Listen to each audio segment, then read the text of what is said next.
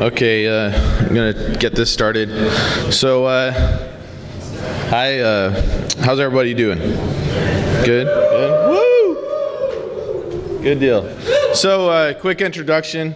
I know it said 2 people, but I'm gonna introduce us both, and my partner's right here, obviously. So, he's a ninja. I like that. So, my name's Terry McCorkle. I am on the Boeing Red team by day and security researcher by night. Like to work on interesting projects, and I help out at a local hackerspace, Black Lodge Research, basically running education services for our community and information security stuff. Billy, who is not here, he works at Google Security, and he leads a team there. Prior to that, he worked at Microsoft, self-proclaimed supermodel, and right now he's in Hawaii at an all-hands, because that's how Google does it, apparently. I know. So he ended up going there instead. So just a quick disclaimer about what we're going to do here. This was a independent project that Billy and I came up with. We did it outside of work hours, did not use any of our employers' resources for this. Everything that we are showing you, we found on the, or that I am showing you, we found on the web. So it's all open source, and it's basically what can you do, you know, while sitting home drinking beer on the weekends, right? So what are we going to talk about? Basically, like ICS, I'm going to go over industrial control systems, what they are, how they function, kind of some basic setups. Some research models that we actually did. I'm going to talk about how we found the software that we found, how we actually fuzzed it, what did we do to find these vulnerabilities. I'm going to tell a quick story about an attack path, so that you can get a better understanding of exactly how these vulnerabilities will be leveraged, and give you guys some ideas for future research. So why did we do it? Well, we were basically bored, and we were curious, and yeah, like usually when you put 2 hackers together that are bored and curious, like stuff happens. So the industrial control systems, when we started looking at it, to understand it, it actually has 2 major components. So SCADA, which is what everybody refers to these days, is they're basically distributed control systems that reach over large areas. So they'll have wireless components and things that reach out. I'll get into this a little more later. Distributed control systems are more localized, so they'll be running a plant or something locally, and the big thing is they're widely used, and there's a lot of applications, a lot more than people know. Like average people, they really don't know, they don't care, they'd rather go through their lives and just, you know, let things work. They don't really pay attention. The average IT professional, on the other hand, they hear about this stuff occasionally. They hear about, you know, the IT incidents or the viruses that are attacking, you know, power grids or whatever, and they have a little bit better understanding. The reality is industrial control systems are used in almost everything we use today. They're used to make cars, they're used to make building materials, they're used in making everything that we use on an everyday basis. And these used to be things that were you know, controlled tight. They weren't on networks. I'll be getting into that. But basically these days it's evolved into something else. So data centers actually use industrial control systems for their cooling systems. So this is a giant HVAC unit. I just noticed there's a big block in my window. Let's try that again. Is that better? That's what I get for not looking at the slides. Maybe I should be a slide reader. Okay, so you have these giant HVAC units that are actually running the cooling systems and the AC systems for these data centers. Okay, there's some statistics out there, some studies that have been done. It's approximately 3 minutes 9 seconds before a data center's PCs actually start shutting down. I've actually been involved with this before. I've seen what happens when an HVAC unit goes out and you see the IT professionals running around the data center turning off machines. Okay, now when that happens, you know, who knows how to handle that? What do? You know, like I said, they run around, they turn off the machines. It's not necessarily a planned for event to have the HVAC unit go out. So when they're running around turning off the machines and stuff, you know, you're losing all of your ability to actually perform business for that day. So think about it in that aspect. If your data center goes out, your employees don't really have much to do for the day, unless you're lucky and do something where they don't need it. So I understand some people don't care about data centers. Maybe they don't have data centers, and that's understandable. But here's another instance. So this is actually a Budweiser brewery distribution center. I got to take a tour, and I mean, they provide a lot of beer. A lot more beer than people realize. But if you look around there, you notice there's not very many people. The whole thing is run by control systems. Everything from the manufacturing of the beer to, you know, the actual packing and shipping and distribution of it. Right? I mean, those breweries are huge. They've got things in there that are looking at the temperatures, that are monitoring the time it takes, all these things. So I guess my whole thing is, if you're not interested in data centers, maybe you think about other things, like things you enjoy, like beer. Here's their beer. So let's talk about a few of the components of an industrial control system. For this demonstration, I broke them into physical components and software components. Physical components, basically, you have MTUs, or master terminal units, that are talking through some sort of technology out to remote terminal units. You have PLCs. The PLCs actually control the ladder logic. They are what makes switches go on and off. And you have IEDs, which will sit out in the field and perform similar functions. They'll be doing the switching of on-off switches, things like that, but a lot of times they'll actually include things like website or web pages on them for control processes. So, you know, they're really intelligent. Software components.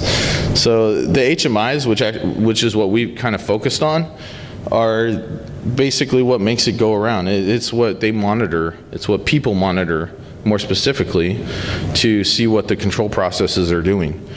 Data historians, they back up the history of what happened, what's going on. Control software and HMI suites, basically you have to have some ability to control what's going on the far end. So the HMI suites let you create these applications that let you see what's going on out in the field. So an example, basically you have, this is our brewery, okay, they're making beer. And you have an HMI, a historian, they're talking to the PLC, they're gathering data points, they're looking at temperatures, they're looking at what's going on out there. And they are what's making everything happen there. You upload and you download data to the PLC, and that's what makes switches go. So an HMI example, this is, for example, what an interface will look like. You've got temperature monitors, you have your tanks, you have things like that. And they make beer. So a little larger picture, the SCADA portion of it.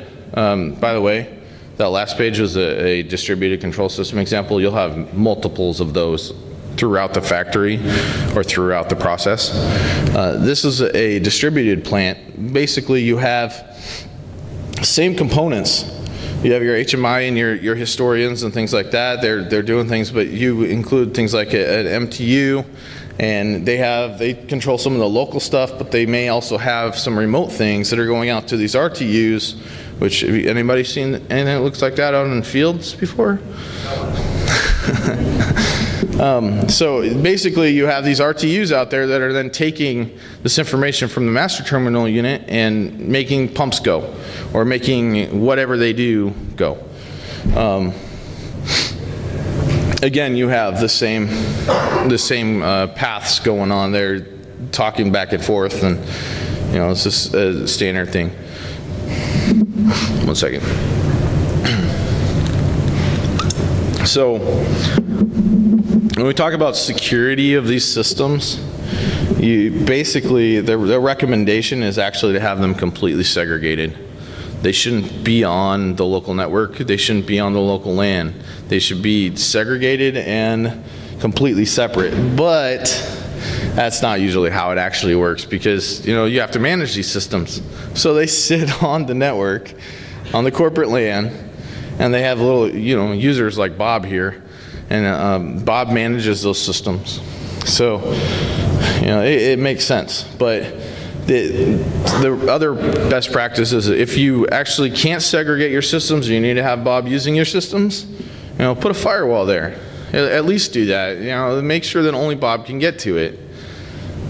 But best practices is, listen, if everybody followed best practices, we wouldn't be in a job. So here's to not following best practices. So of all these components, the one that really stands out is actually the HMI. I don't know if you guys can see my laser pointer, but it's there. The HMIs are actually the interface that allows a user to understand what's going on that system. Okay, so of all these components, if you were connected to that switch, that's the one thing that you could get to through a web interface and actually see. So the biggest thing about the HMIs, they're accessible. There's something that you can get to. They're the user interface, so you can understand them. And they provide a gateway to all the other systems that are back behind the scenes. And the big thing that you have behind the scenes is proprietary formats. So you have an HMI which does this translation to these proprietary formats that aren't necessarily talking. They may talk over TCP, but they're not things that you're going to be able to just attach to and necessarily understand without a lot of analysis. And I know people have been working on those portions of it, but really it's a difficult area to understand and get into. Oh, and it's free. Like, HMIs are all over the web. So they're freely downloadable. You can go out and search. And this is where we came in. So we basically use search engines. We started looking around and figured out there's actually differences based on which country you're in. So different companies provide services to different countries. It kind of makes sense. So how do you actually go out and start finding this information on the web? If you're a researcher and you don't have any idea, what do you do? Well, here's a sample that I used actually, and this found quite a bit. So you can't read that really, but it says 3,600 results for just executables that are out on the web when you're talking about HMIs and download and file type exe. Okay, actually a lot of them end up being in zip files, so that's what you end up getting. So other examples include country names, include names of manufacturers that you're specifically interested in, things like that. You will find a lot of results that are out there on the internet ready to grab and play with. And also, I just have to put this up there, be careful. I mean, if you go to some fake download site, you can kind of pick those apart, I'd imagine, but don't download anything that's going to own your machine trying to do research. So my search really quickly found a few vendors. They're kind of all over the place. I only searched in a couple of countries, and I didn't necessarily do a thorough search. I spent probably 3 days looking for different vendors to play with. And that's kind of the smattering that I got. There's a lot more than this out there, so just as we go through this, be aware. So there's a big thing right now. Everybody's like, quit talking about SCADA. You know, why? Everybody's talking about SCADA right now. It's become the next big thing, right? And so we actually thought about that. We said, well, everybody knows it, but where's the proof? Where do you actually go find something that says, hey, here is the proof that there's problems within current day SCADA systems? And you find a few interesting tidbits out there. You find a few vulnerabilities that have been released, and you find a lot of people just saying how bad it is. Well, so we actually started looking at some of the manuals, right? Like you have instances where no special characters are allowed. They reset your password to 100, for example. I mean, because that's a secure password. And you have examples where you'll go through a huge description of how the whole protocol works, but when you actually get down to it, like you get lines like this that say security is disabled by default. So there's actually nothing included. Or this one where they've just described a whole custom protocol with one line at the end that says there's no security. Actually, I love this.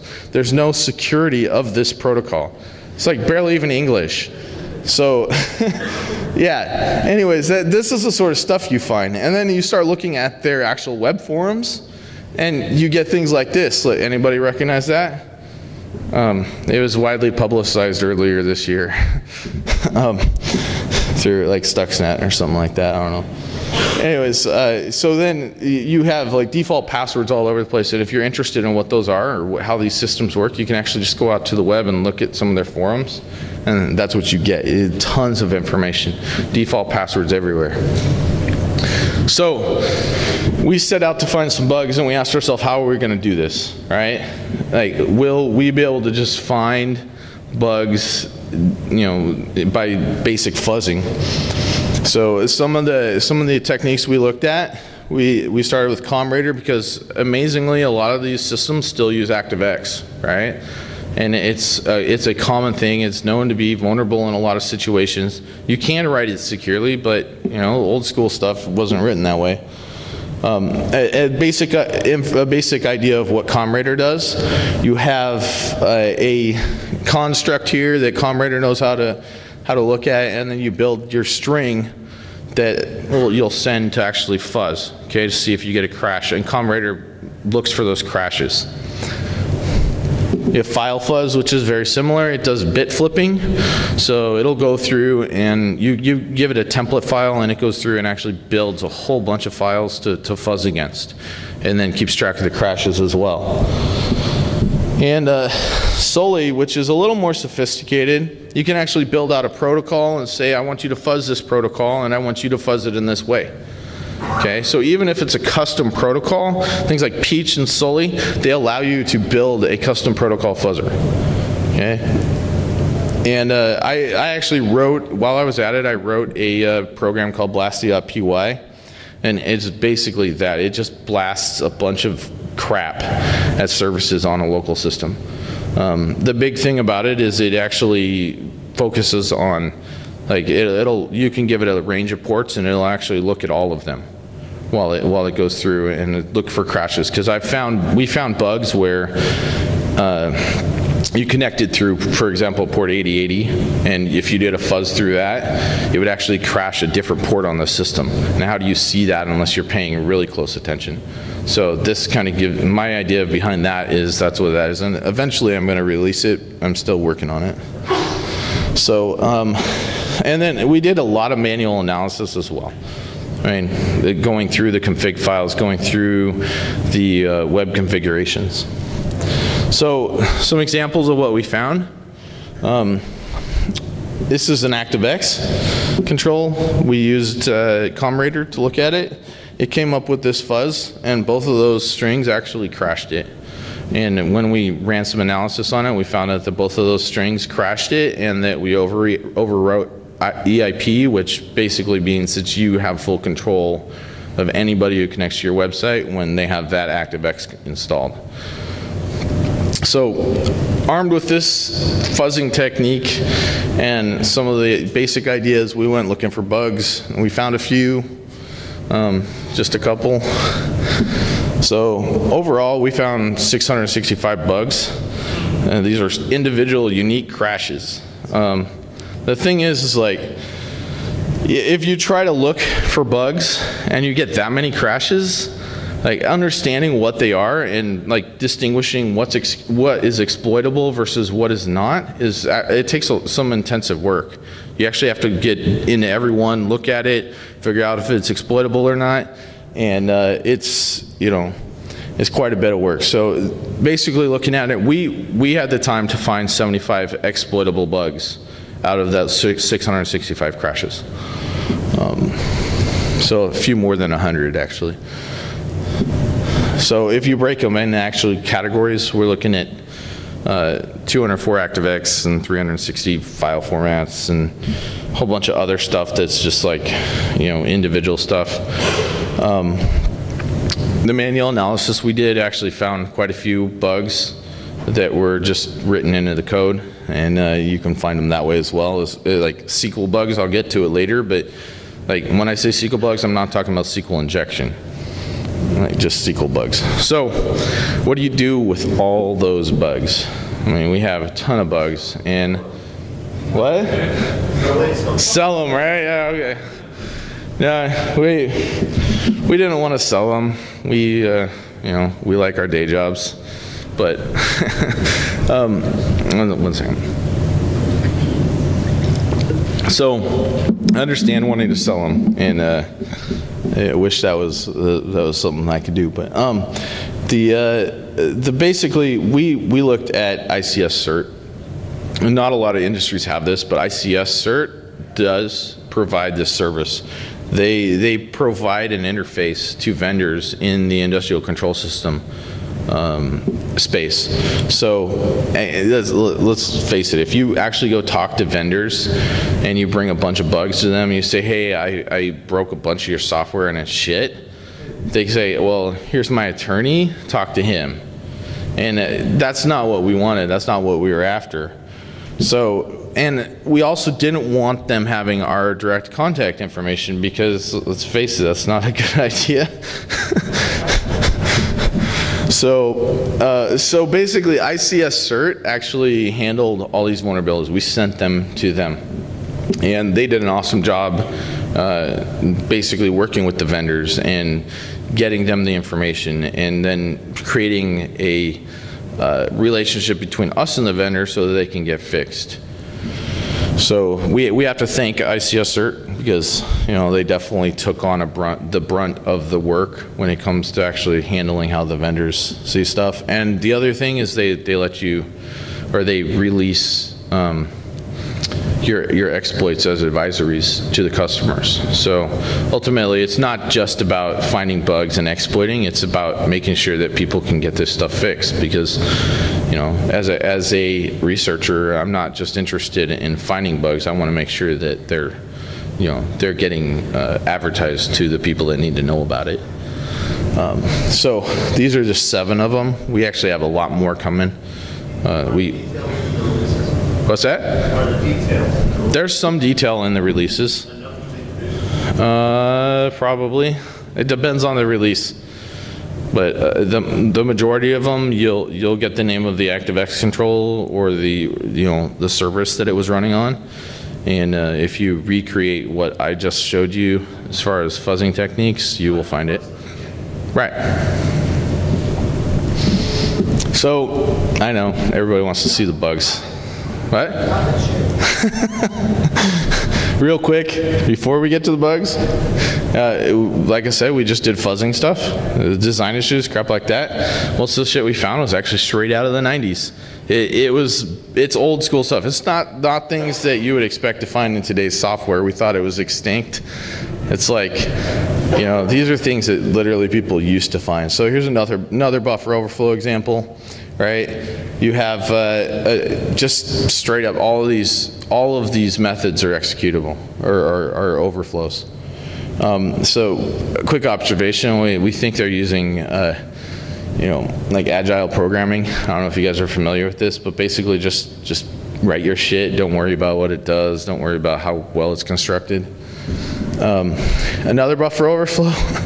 So this one's a little longer, or a little bit bigger. You need a little more to actually get it to crash. But an interesting thing, I actually found this on the web. So it says the and the stack. That's kind of what you're doing. You're just sending a bunch of shit, and it's all overflowing onto the street. So I mentioned I'm going to go through an attack path so you guys can understand really what does this mean. If you got a bunch of bugs, it doesn't necessarily show how they're exploitable. So this is Bob again, and Bob connects to the HMI, and he works on the HMI every day. So that's his standard thing. And in this case, they've actually taken the ability to have a firewall in place. Okay, they've taken advantage of that. So only Bob can get to that system, right? He's the only one that can get to the HMI. Let's see if my button works. So the HMI then is in this custom network that has the ability to talk to the PLC, right? If you look at a PLC, this is kind of how it really looks out in the field.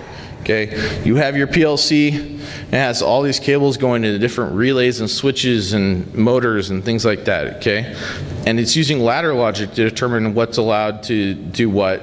But if you connect to that PLC as just a standard attacker and you have no idea what it does, which relay do you flip on?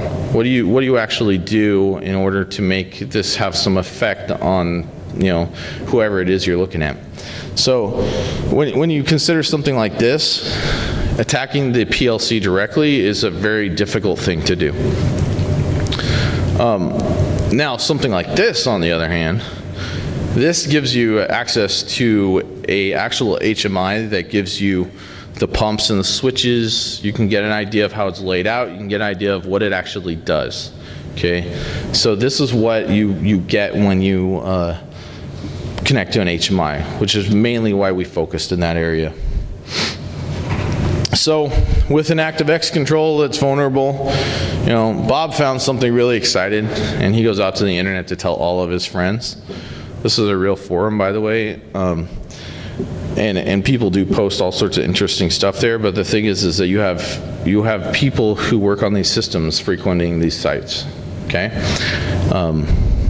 I pulled the slide, but there's actually vulnerabilities in those sites too. So imagine that.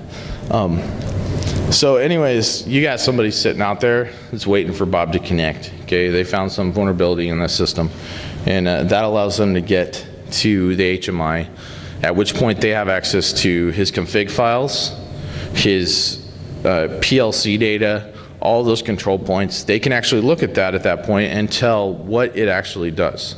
So if they wanted to cause an impact, they now have the data to do so.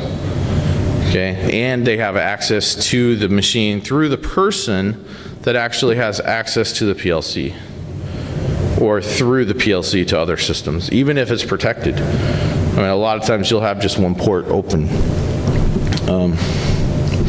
and maybe not a lot of times.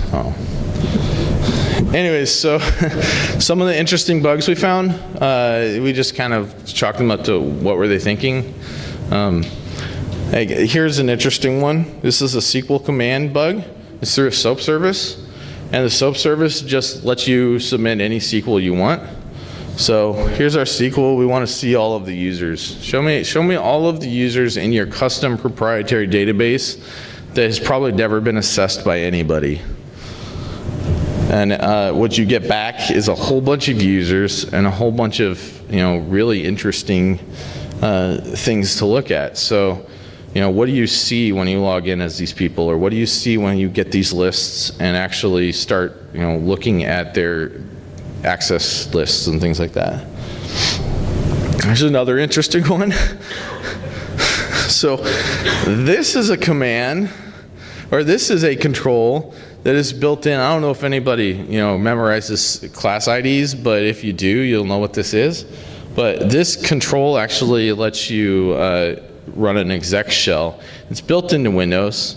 It's a Microsoft ActiveX, and it's always there.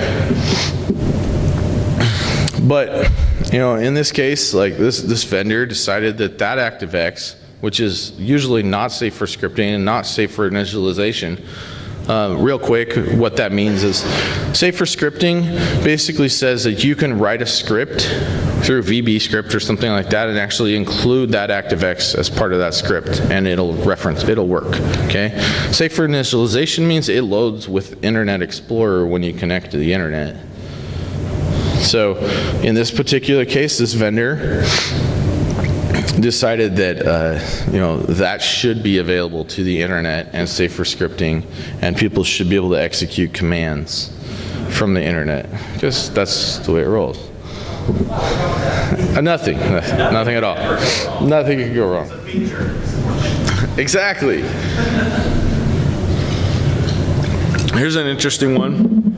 So this one here, the control actually, it's an MSI file, and it's a silent install in the background, so there's no pop-up, there's nothing. And the thing is like, okay, I can understand them needing to update their software or whatever they're going to do, but there's no specification that it has to come from a particular site. So as long as you name your MSI this name, and you include it as a control, it will download and install your MSI, you know, silently. Quickly, just a comparison that we came up with of this ActiveX versus, you know, like malicious spyware crap that you're going to download off the internet. Hey, malware is going to, you know, find some exploit. It's going to exploit it. It's going to, you know, mine bitcoins with your machine, and it's going to profit. This machine, like, just download this make sure this person has this ActiveX, you know, run this command, and you mine bitcoins with their machine and then profit. So it's an interesting place to be. Oh, and here's one, you know, because everything should be able to read the registry from the internet. It's, you know, it's a useful function. So they include things like file exist, registry read, registry write. You know, that's useful. And then they also have the shell execute as well, built into their ActiveX. So one of the really interesting ones, actually, this is just, you have to set this up in order for it to work. So there's some caveats, but basically this site gives you the ability to add yourself to trusted sites. Okay.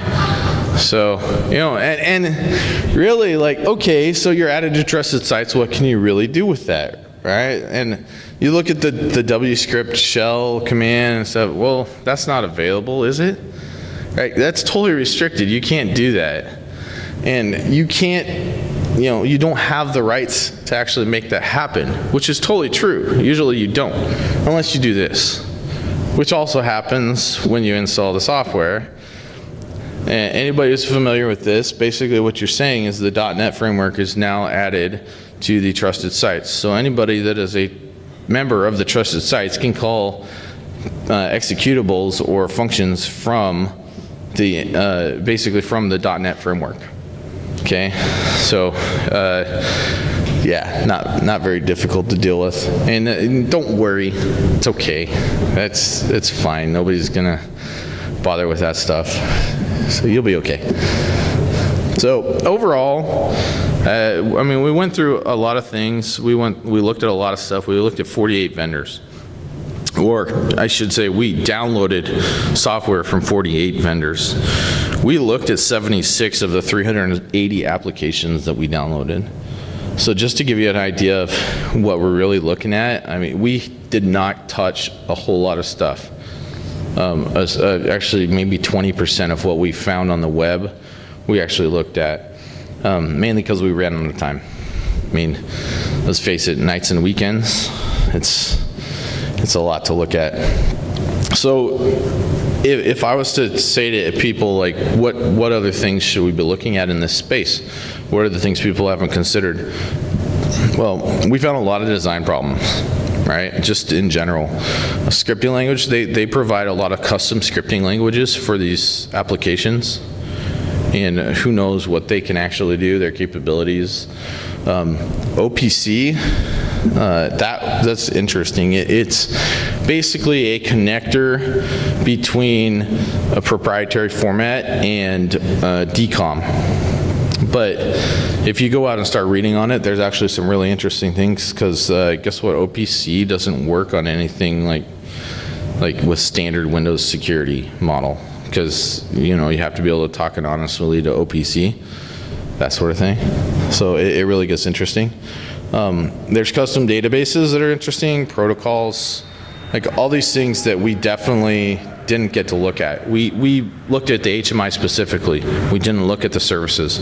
We didn't look at all these other things. And we didn't get to look at mobile.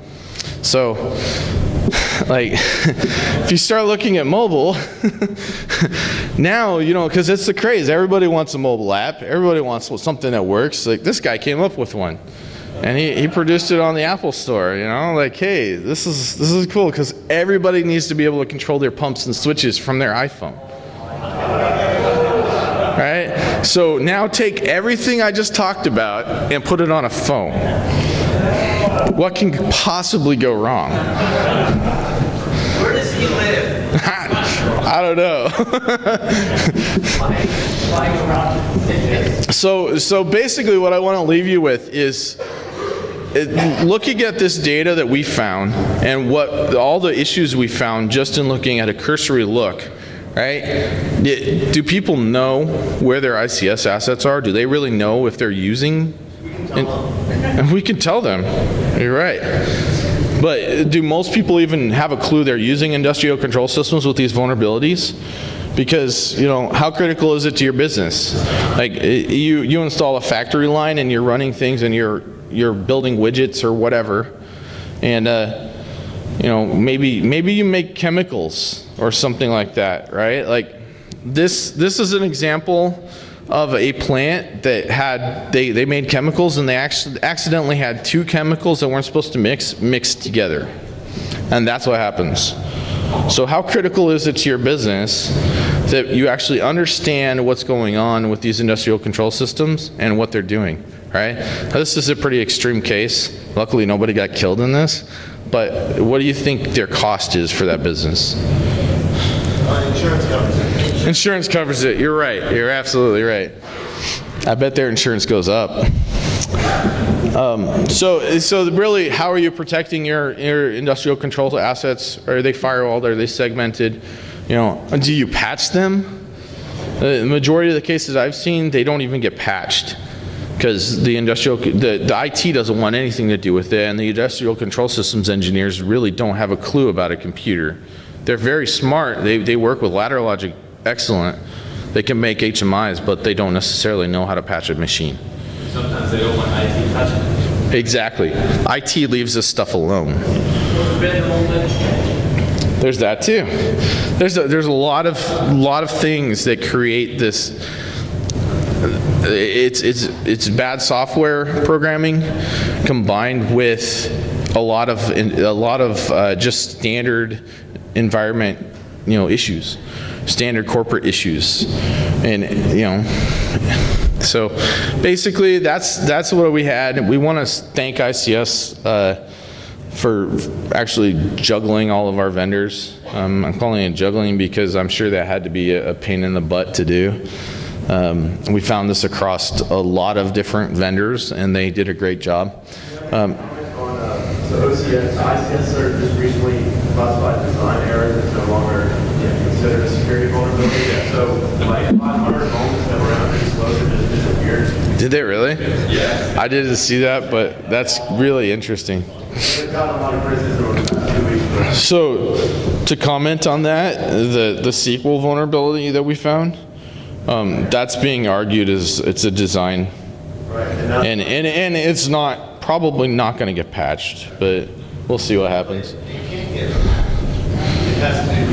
You're right. It's not going to get a classic patch. All right.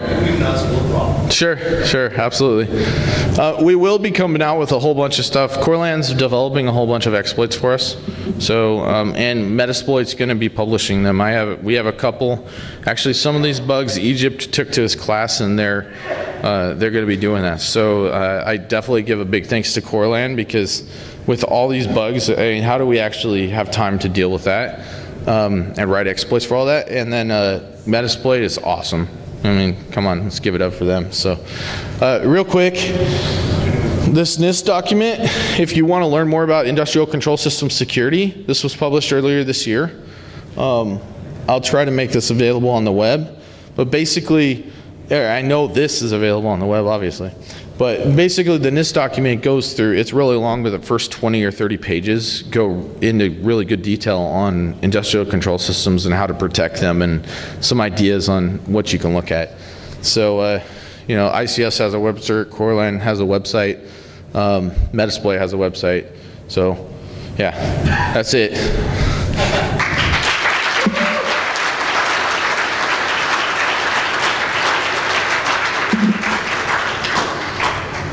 NIST has the 853 controls for SCADA supposed to be announced, delivered